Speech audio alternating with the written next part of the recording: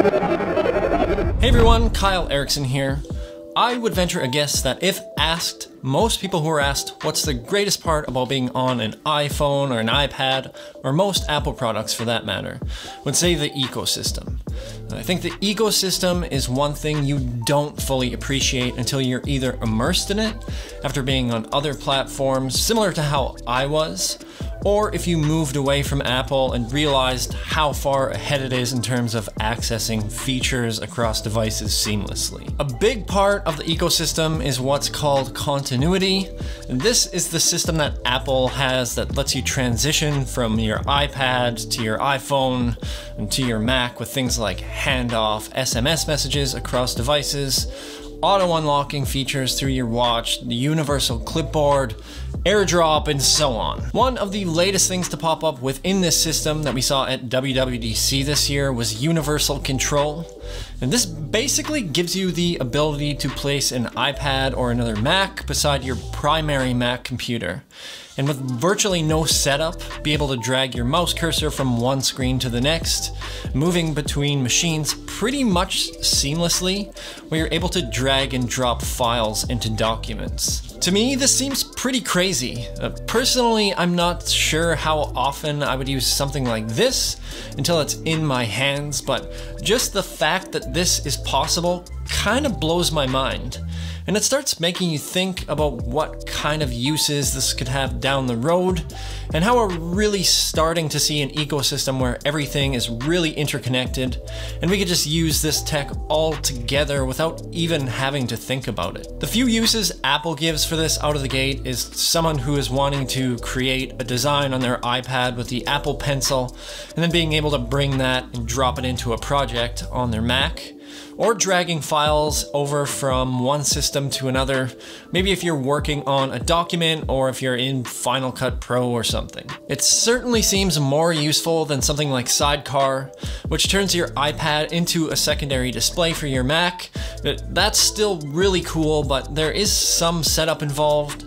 And it's basically just a monitor when it's enabled, where universal control kind of has taken pieces from Sidecar and then thrown in handoff and AirDrop all into one feature. From a technical standpoint, it works by placing two compatible devices close enough to each other.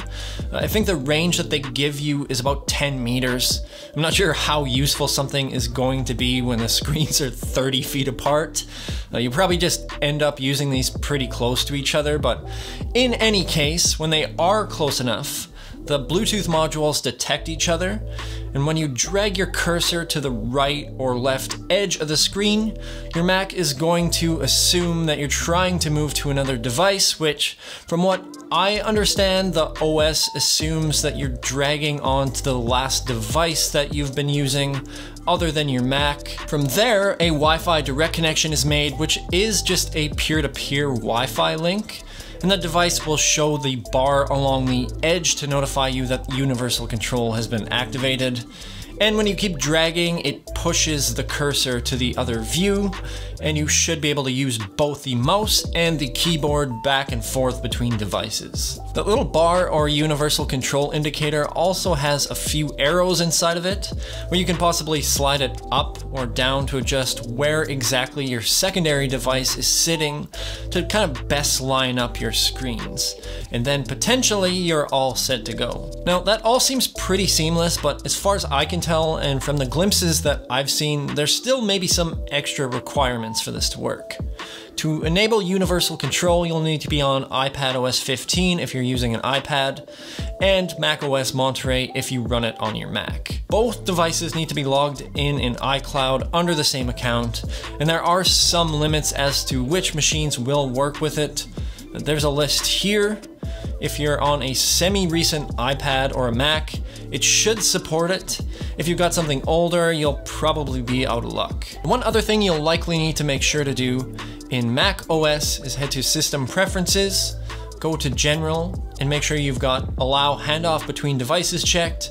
And the same kind of thing goes on iPad. You'll want to go to your Settings, General, AirPlay and handoff, and make sure handoff is toggled on. On the Mac, you may also need to go to displays and advanced and make sure both of those checkboxes are checked. Just keep in mind that these OS steps are a bit theoretical at this moment. I've got both iPadOS 15 and the beta version of Monterey running on my Mac, but this feature still hasn't been enabled even in the beta, which makes me wonder if they are having some trouble with the implementation.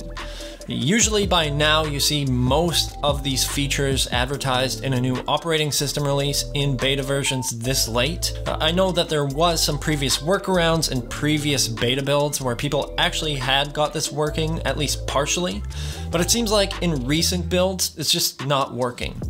But I could totally understand how something like this is probably super difficult to implement from a technical standpoint. I know I have questions about how you would do something like this without it becoming annoying. Say, if I was just using my iPad for something completely different and I just set it down, I could see it being annoying if I hopped on my Mac and then all of a sudden I'm getting this universal control sidebar popping up all the time. And another thing I wonder about is how well this will work for a Mac Mini versus a MacBook or an iMac. With a Mac Mini, you could potentially be using any size of monitor, have your actual machine placement in a completely different place than the monitor, whereas on a laptop or an all-in-one like an iMac, you kind of know where the bounds of the machine are, and you can't really separate the display from the machine. It will be interesting to see how they manage to do all of this. I've been insanely excited to try out this feature, so I can't wait until it's available. Hopefully it does pop up in a release soon, and it's not something that's proved to be too much of a technical challenge that gets left out, because I think it would be awesome to play around with and probably pretty useful for some folks. There are a lot of other features coming out with Monterey this year, so I'm curious to know if anyone else is excited for any other operating system features. Drop a comment down below and let me know.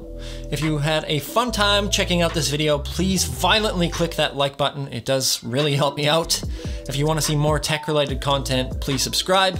There is loads more on the way. I do want to give you guys a desk setup tour here in the next few weeks, so stay tuned for that and anything else that drops.